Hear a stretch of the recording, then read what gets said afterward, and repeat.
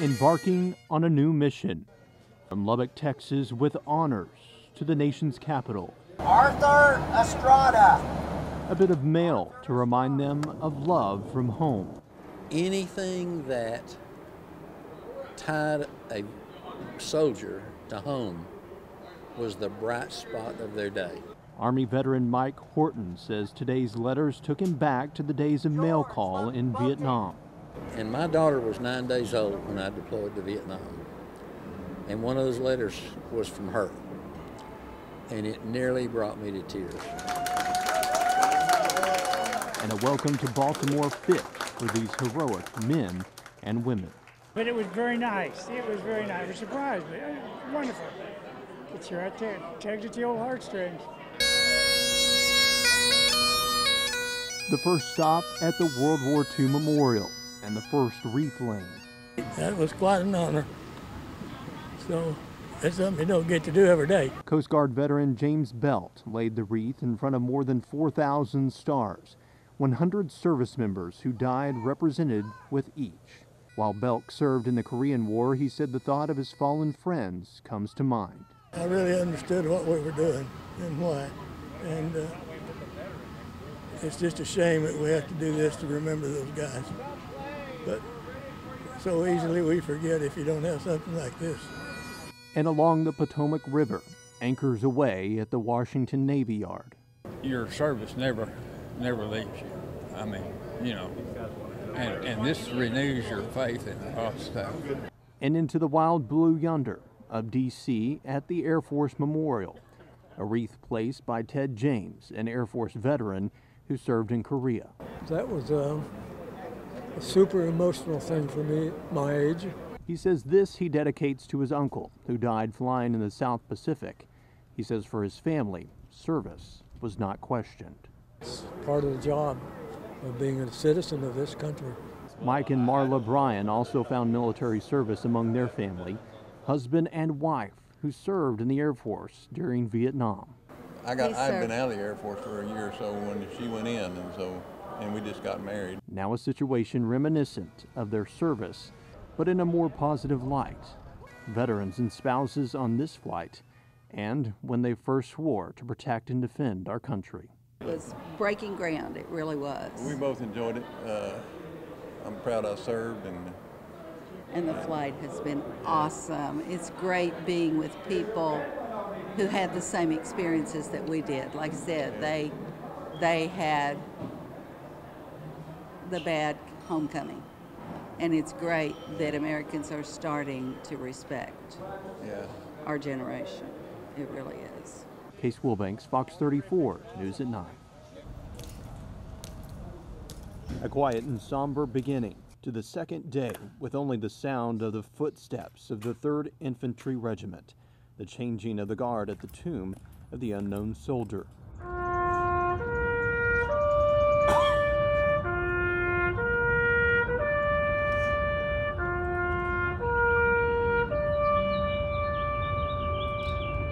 Outside of Arlington National Cemetery is the Women in Military Service of America Memorial. Everybody should know what the women did for all the people in all the different wars. The South Plains Honor Flight includes 4 women who served our country, including Vietnam-era Army veteran Marilyn Mabry. She says her service and that of her sister was simply her contribution and the commitment to her nation, a grateful nation. This is the biggest honor you can have. It just takes your breath away. I've been excited about this for weeks.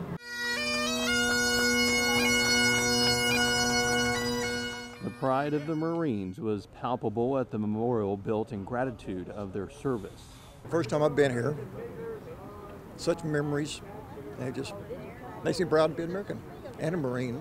Vietnam veteran Bobby Haynes says there's absolute truth to the saying that once a Marine, always a Marine.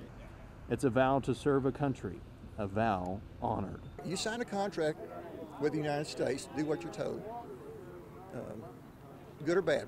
Of course, it was good for me, and I'm glad to win. The highlight of my life.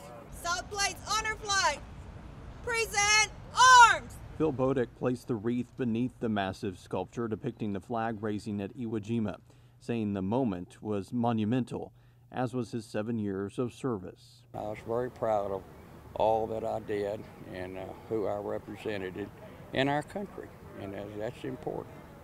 And to come back and to be part of a ceremony like this, it's really neat. And it's something to experience, and I'm glad I'm here. At the new National Museum of the United States Army, the final wreath laying of the day, Korean War veteran Paul Hartman was selected for the ceremony. He says he's known to shed tears, so there was no stopping them today.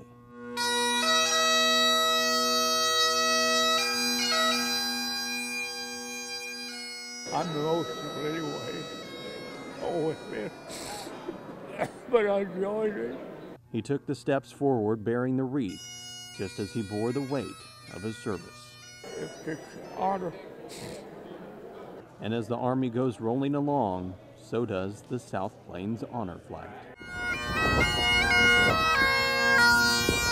The Marine Corps hymn plays atop the grounds of the Marine Museum, the final day of the South Plains Honor Flight. And inside the museum, the simulations become all too real. Watching that and listening to the sounds, it brought me back, right back to Vietnam. The start of a flow of memories returning to these veterans on this day, a day including remembrance for a war often forgotten, but not by Army veteran Kenneth Gentry. Hell.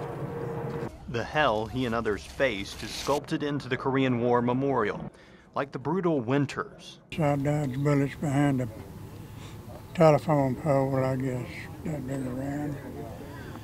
And to see their sparks on the river rocks was something else. Gentry says an opportunity to place a wreath gave him a chance to reflect on what he went through and his buddies whose names are now on a new wall of remembrance. It was a great honor to me. From strangers, a word of thanks as the veterans proceeded across the Lincoln Memorial steps, and a quick shout of where we're from.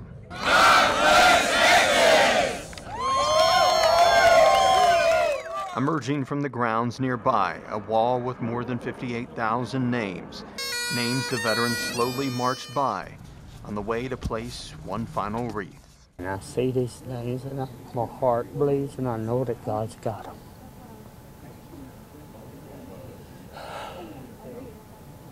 This goes out to what they did for us. Some buddies they never thought they would find. Oh, Bobby boy. It just happened. It's just right there. Other names brought some to their knees. 52 years later, a chance to finally say goodbye. It's Melvin Winks. I pulled him out of the turret of a tank. Army veteran Les Beatty says Melvin Winks was just 17 years old. But we lost about 5 that day, and a week later we lost almost half of a platoon. And I can't remember one name.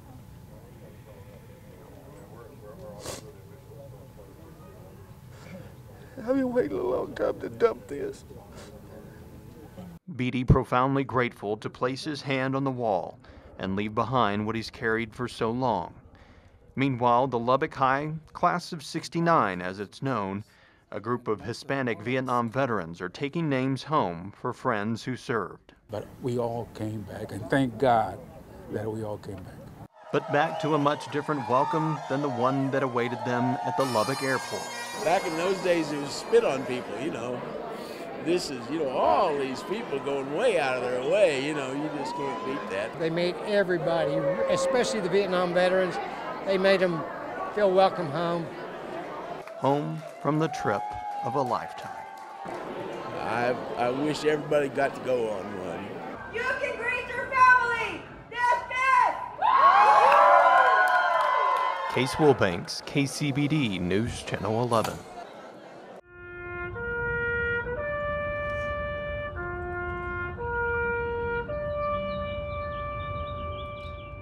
There's arguably no other place where the ultimate sacrifice of American service members is seen so starkly. The rolling hills of Arlington National Cemetery, filled with markers of their final resting place. Ladies and gentlemen, may I have your attention, please? Some heroes may only be known to God. I lost some friends in the Korean War, so I really understood what we were doing and why. But others are known all too well. So easily we forget if you don't have something like this. This is quite an honor for the guys that gave their all. For the living, showing honor to those who've died is a gesture of great importance. Some of them, my shipmates gave the ultimate prize, and I think about them because they don't have grandchildren or great-grandchildren, those sort of things.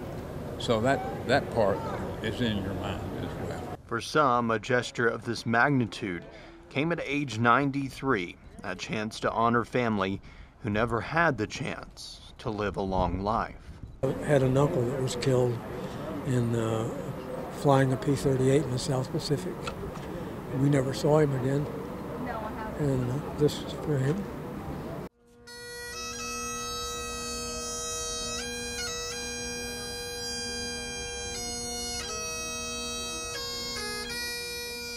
We went over there so they wouldn't come over here. And for the nearly 37,000 Americans and 7,200 Korean allies who did not come back home, they have a place on this new wall of remembrance.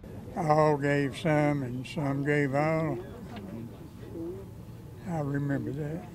Across the National Mall, the Vietnam Memorial Wall with 58,000 more names. More than just names to those who know them. Look in there. Look at all my brothers. That's what it means. Here it is.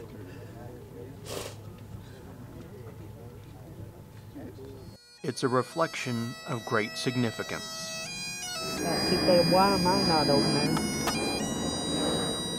We made it, but the heroes are right there. Heroes remembered, heroes memorialized, heroes gone, but never forgotten. God is taking care of these, as they laid down their lives for this country to be free the way it is today.